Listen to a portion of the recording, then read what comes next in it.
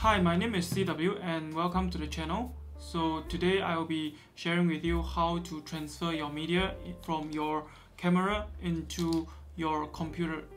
In general, there are two ways in which you can load your files into your computer from your camera. One is the direct USB connection with a USB cable over here. This is a 10 gigabit USB cable. And the other way is to use a card reader over here. So this is a card reader, and this card reader is capable of reading CF Express Type A and also SD card. Now obviously loading from a card reader is way faster and it is more intuitive. But not all of us have a USB SD card reader, right? So what we can do is directly connect your cable from your computer into your laptop. Okay, so let's start by showing you how we can do it using a USB cable. So before we start transferring your data from your camera into your computer via USB, I suggest that you go to your menu, and then in the menu you will want to go to USB and USB connection mode. The option select when connect, so that you will be able to choose the USB connection mode every time when you connect your USB. This will allow you to easily toggle between different types of functions when you connect your USB cable, and you do not need to go back to the menu to set it every single time. What you can do is directly connect your USB cable into your camera. Once you connect to your computer, you will see 4 options, and in this case what you are concerned of is your MSC and MTP.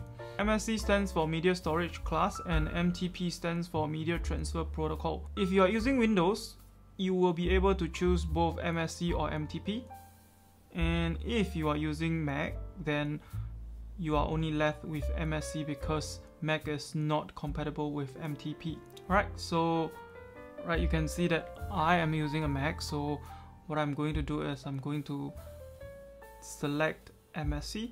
So I suggest that you use a USB 3.1 Gen 2 cable that supports up to 10 gigabits transfer rate, simply because A7IV supports up to 10 gigabits USB transfer rate, and you do not want to shortchange yourself by using a cheap USB cable. Once you connect your USB into your computer, what you will see is that image editing software will have a pop-up to import your image. So right now I'm using Capture One. If you are using Lightroom, it will be the same. If you do not see the pop-up, then you would need to have your Capture One or Lightroom open. Okay, so it's fairly easy here. You just need to select the images you want, and then what you can do is click import, and you will automatically import into the folder that you want. And then you can start editing your pictures in your editing software, right? So this is how it is,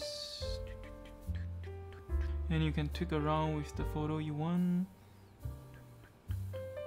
Okay, if you are using Lightroom, you can also import your videos using this method, but I do not recommend you importing your video directly into Lightroom because there are limited functions you can edit your Lightroom with, and then it will always be there in your Lightroom library, which is pretty irritating. So what you want to do is go into your Finder. You will be able to see that you do have a PC Home and Untitled 1 or 2. These are all your SD cards, and PC Home is where your license are, so I wouldn't be too concerned about this. If you are going to import your video into your computer or hard disk, what you can do is simply select your private folder and go into M4 root and clip.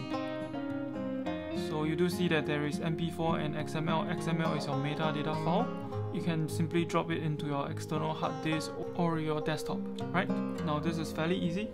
In terms of photos, you can directly import using the folders. You would want to go into your DCIM folder. Inside the subfolder, you can find your ARW, which is your RAW, Sony RAW, and your HIF or JPEG, depending on what kind of format you select. Another method that you can do to transfer your file is using a USB SD card or CF Express card reader.